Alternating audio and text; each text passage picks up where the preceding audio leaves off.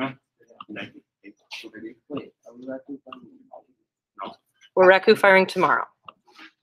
Yeah, it's raku firing the month. I said no. Oh. All right. Unless we are. No, that wouldn't work. The raku is not food safe, so I definitely won't do that. Good morning. Happy Thursday. Give your eyeballs up here because I have some really important information that I need to share with everybody. Even if you didn't choose to fire your raku piece, even if you're not going to be here tomorrow, I have information to share about raku because if you're not here tomorrow, you have a quiz on raku and what it is and the results and all the stuff I'm going to talk about now. You'll have a quiz on it tomorrow if you're not going to be here. If you are going to be here, and I have my list of all the people who signed up online to help out with raku firing, and I'm going to double check with you today and make sure that that time slot still works, and so I can count on you being there. But if you show up yesterday or tomorrow, sorry, if you show up tomorrow, you don't have to take the quiz. Like being here and helping is your assignment, is your attendance for tomorrow. So no Google Meets at all. But if you're not coming here to help tomorrow, you will have a quiz due by 3 p.m. Okay, so just want to be clear about that. So let's jump in. Let's unfreeze my screen. That would be helpful. Oh, it is supposed to be black. All right, so you guys are doing raku, but also happening tomorrow is something called horsehair firing. That's what my advanced students are doing.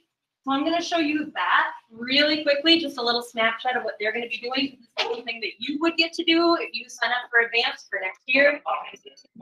So these pots have no glaze. They're just blank. They've been polished before they were fired. And what I'll do is have somebody over here hand me hair when I'm ready to go. It's going to be me tomorrow, super glossy. So you want to take your gloves off. So the advanced kids who made their horsehair pots are going to get to do this to their pots tomorrow.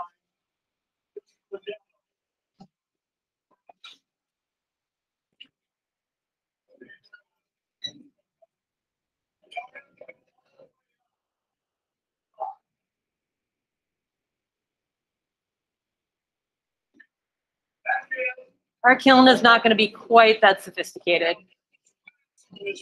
So you can see the shadows of the wax. So let me get rid of this pot.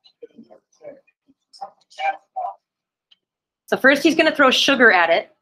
And wherever the sugar hits the hot pot, it makes a black spot. A little is a lot. Now he's going to take horsehair. No, yes, I know. I've got it. And because horsehair is really coarse, it burns and leaves a permanent mark on the clay. It'll burn and then go white. So We've tried this with other kinds of hair, like human hair. Doesn't work. Human hair is too fine. this with a hair, pull it tight like a string on a guitar. You got to relax or it'll just break. So that's horsehair firing. You'll get a chance to witness that if you're here tomorrow. Some new terms. Some of these are old. Raku firing, you know, is a quick outdoor firing process. Grog, you know, are the tiny stones in raku clay. But the rest of these terms are going to be somewhat new. So the first term is oxidation. Oxidation means that oxygen can get in the kiln. So an oxidation firing would be anything we do back there in the kiln room is an oxidation firing. Air can come and go inside that kiln. Outside, when we pull our kilns outside tomorrow, those are going to be oxidation firings. Oxygen can come and go out of the kiln. And so when we pull your pots out of the kiln when they've just been oxidation fired, they're not going to look all that special. They're going to look pretty blah, actually. But then we put them in reduction. So when the pots are still glowing hot, we're going to put them in big barrels, metal barrels full of stuff that burns, like newspaper, sawdust, whatever I happen to have on hand. We're going to put the hot pots in there, and as soon as that hot pot hits that material, it's going to ignite. It's going to cause a fire inside that barrel. We're going to slam the lid on tight, and it's going to eat up all the oxygen inside that can. That's reduction. Reduction is when all the oxygen is burned away, and so what's left is copper. Copper comes to the surface of the clay and creates beautiful rainbow metallic shiny effects, or the carbon that's created from the burning goes into the clay and turns any area that doesn't have glaze on it black. So like the bottoms of your pots that don't have glaze on will be black. If you choose a crackle glaze, I have 2 crackle glazes I'll show you in a little bit, the cracks will turn black because the smoke can get into those areas. So reduction is really what makes raku pieces special. Thermal shock is what your clay goes through because it's going to go from 1800 degrees Fahrenheit to 55 degrees. It's supposed to be in the 50s tomorrow. So it's going to go from that really hot temperature to that really cool temperature really quick. It's going to crash cool. And so that's thermal shock. And because of thermal shock, there are some pieces that may crack tomorrow. It just happens sometimes.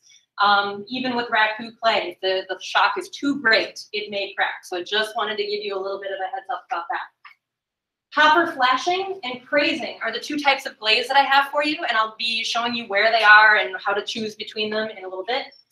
Copper flashing glazes are glazes that turn all metallic and shiny like a fresh new copper penny, or they turn rainbow like purples and reds and oranges and golds on the surface of the clay. It all kind of depends on what happens in that reduction chamber, what happens on the surface of the glaze. The other type of glaze that I have for you is crazing glazes, and crazing means cracking. So I have 2 glazes that you can choose that are crackle glazes that will give you kind of an old antique effect. So here's a picture of what the 2 different glazes look like, and it's different every time we fire, so I can't tell you that your pot is going to look exactly like this, but this is typical of what a flashing glaze would look like, and that's typical of what a crazing or crackle glaze would look like. So that's kind of going to help you hopefully as you're making some choices about glazing today. A little quick history of raku. It is an actual Japanese form of firing, but they don't do it, or they didn't do it like we do it today. So an actual raku firing from Japan would be fired in a kiln for a really long time. And usually the pots would be fired inside a little shell to protect them from the atmosphere inside the kiln. That's not what we do.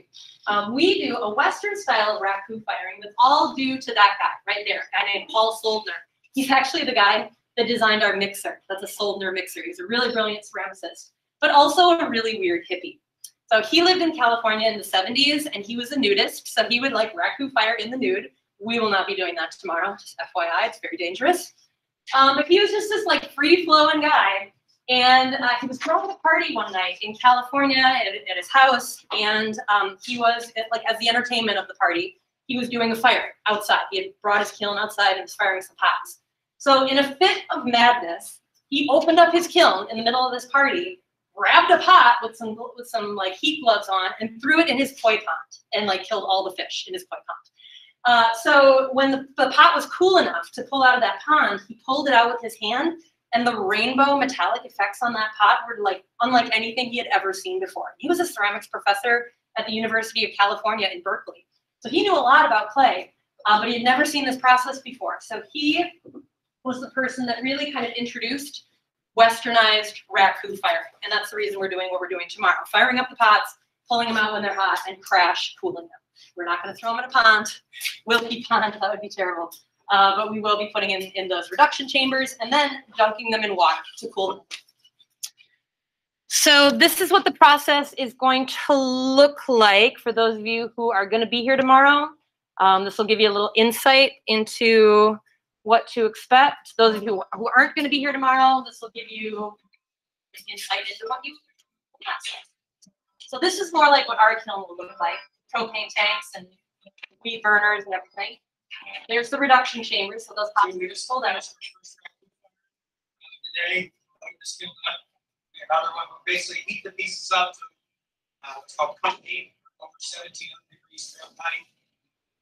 Lift the kiln cage off, people with palms, grab the pieces, and transfer them over here to a barrel. They go into a barrel with combustibles, the lid's put on, and it's deprived of oxygen. That atmosphere creates these really dynamic blaze effects that you can't get any other way. Blazes crackle, they go to looks like a copper penny. It's a very different type of firing that was invented first in Japan centuries ago. So when we fire tomorrow, I'm just gonna, can I mute this? Yes, I can. So when we fire tomorrow, if you're signed up for one of these shifts tomorrow, you don't have to do anything you're not comfortable with. So if pulling the pots out of the kiln with the tongs makes you feel a little bit nervous, you don't have to do that. There's several jobs that will need doing. If you're not the person that pulls the pots out of the kiln, maybe you're the person that once the pot is in the can full of the sawdust, you throw more sawdust on it so that the fire keeps going. Or maybe you're the person that helps clean the pots at the end. So there's going to be a job for everybody, and I'm not going to make you go outside your comfort zone for that. So things to know for tomorrow if you're going to be here. The weather's supposed to be nice. It's supposed to be sunny and in the mid-50s. So I'm really excited about that.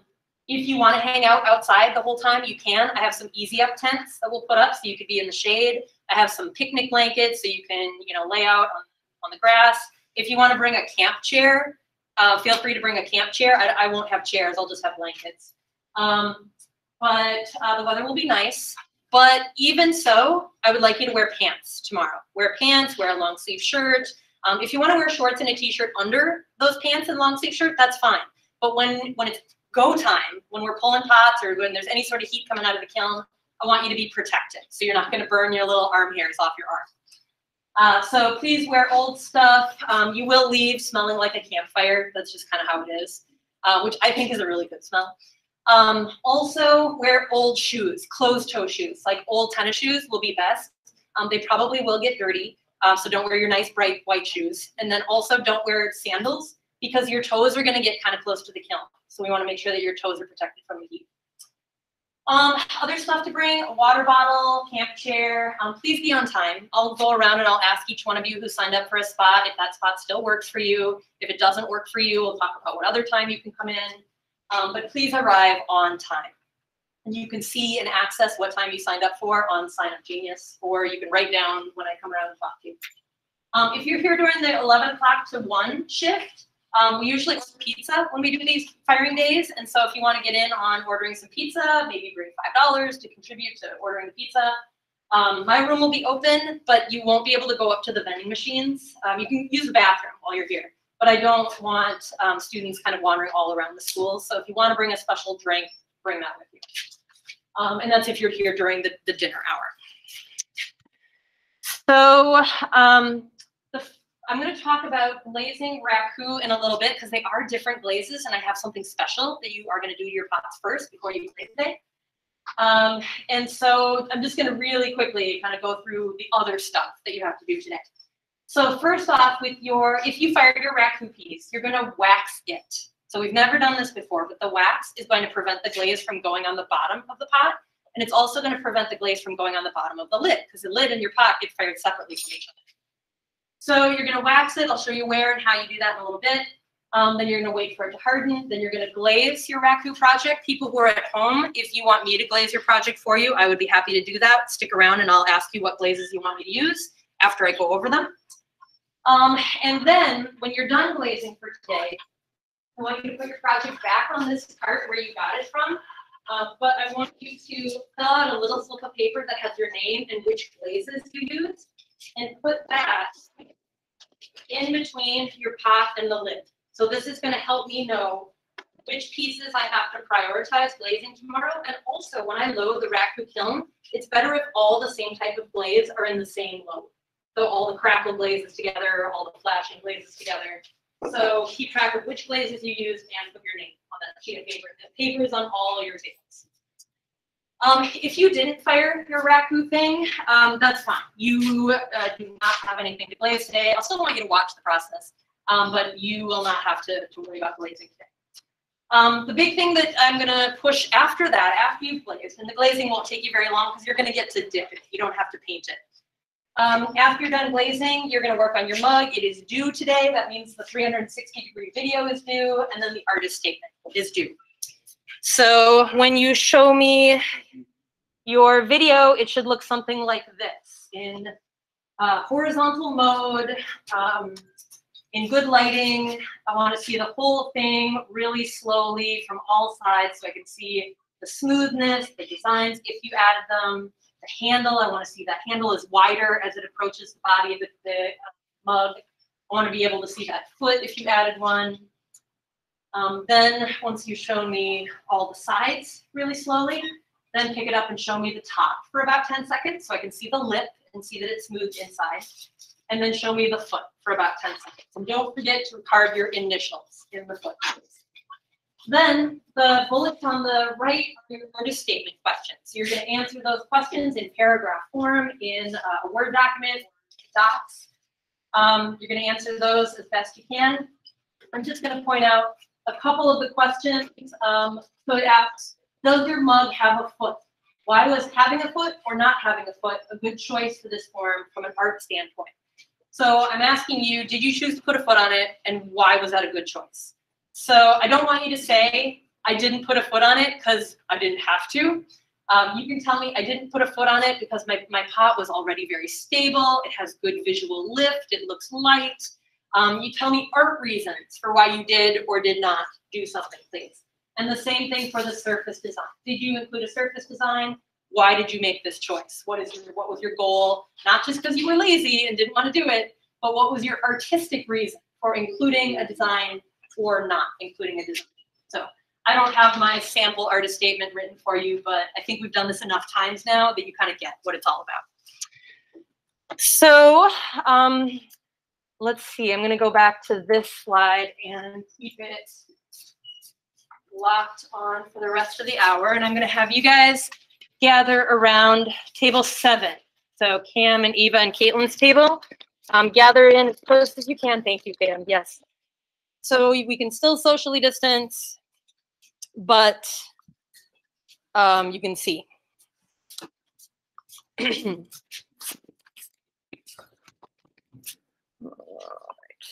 Myself. So people who are at home, I'm sorry, I'm going to be turning you all over the place here. Yeah, sorry, I turned it so you're not in the background now. Okay, so a couple of quick things about glazing your raku keys. Okay. So here's my raku box. So raku is actually a low fire glazing process. Like our kiln out there is low fire. So you could, if you wanted to, like I'm going to say blue, I'm going to like draw attention to your piece. You have that little mushroom on your on the thing. If you wanted that mushroom to have red, a red background and white spots, you can use the low fire glazes that are right behind you. So anybody, if you have an area and you want that area to be blue or green or pink or whatever. In fact, on my cactus, I glazed this pink. I know it's really hard to see because it's kind of the same color as the clay, but I glazed this pink because I wanted the flower to be pink. So if you want to use those low fire glazes on a small area, don't use them on the whole pot because they don't do anything special. They just give you a color, a specific color. But I chose to do the pink on there. So then my next step now is to wax both the bottom of the lid and also the bottom of the pot. So for this, I'm going to need to turn the screen. Sorry. I'm going to go over there. So over here, I have a wok full of wax. That is fun to say, a wok of wax. So I'm going to take my lid, first of all, I'm going to get a really good grip on it, and I'm going to dip it in that wax so that my flange is waxed. Okay, and I got to let it drip a little bit to let it harden. Make sure you let it drip into the wok. And I'm going to set it aside, and then I'm going to do the same thing in the box. I'm going to dip the bottom of the box in the wax. The wax is going to resist the glaze, so the glaze will not hopefully touch those areas that are waxed. It'll resist the glaze. So that's waxed. It's already pretty hard because the clay was cold and it cooled off really quick. So I'm going to put that there. Then, I'm going to turn this so you're not in the picture. You're good. Over here are our raku glazes. So the ones on this side are the flashing glazes, the ones that turn all coppery and metallic-y and rainbow. The ones on this side are the crackle glazes, the ones that crack and look really old and antique. And I do have test tiles, test pots, to show you the base color. But remember, these were fired inside an oxidation kiln. So these are not looking all flashy because these I was not able to put in a reduction chamber to make them get all flashy and cool and raku-y. So this is only going to tell you the base color of the glaze. Once this is fired out there, it'll become coppery. It'll become metallic-y. So as of right now, you're just seeing the copper just through oxidation. So this isn't really a true example of how it really will turn out.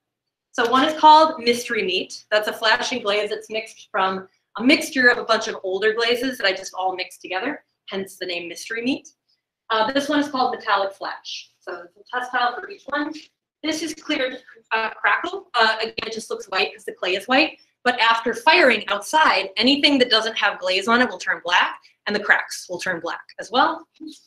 And then the last one that I have over here is a turquoise crackle. That's this one. It's kind of a little bit more satin in color. And again, the cracks will turn black in the fire. Okay? So I'm going to use that turquoise crackle because I kind of want this to look a bit like a cactus, and I feel like that's the closest color.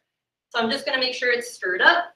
I'm going to hold it by its flower. Quick dip. Really quick dip. So I'm going to dip, pull it back out again, kind of shake it off a little bit, and check it out. Where the wax is, the glaze won't stick. See how that's all? There's a few beads of glaze that I can just wipe away. That's really slick, how that's just coming right off. Then I'm going to do the same thing for the body. Now I want the glaze to go on the inside here. So what I might do is I might just dip it sideways. That way the glaze will go to the inside and the outside. Yeah, that's not going to work. I could also paint the inside too, but I'm just going to go for it. Dip, shake it off. Let the extra drip back in the jar. You can see on the bottom, the glaze is being resisted. There's one little air bubble in there where the glaze didn't get to. It would be too risky for me to dip that again because if the glaze coats too thickly, it'll run in the firing. So I'll just take a paintbrush and I'll paint that one last little spot there.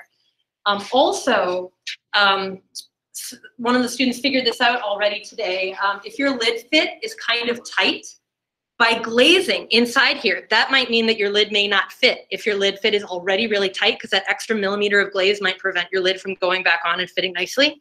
So what you may want to do is take a sponge and just wipe off the glaze that's on the inside of the lip there. Oops, go on camera. If you wipe off that glaze on the inside of the lip, that should ensure that after firing, the lid should fit back on there.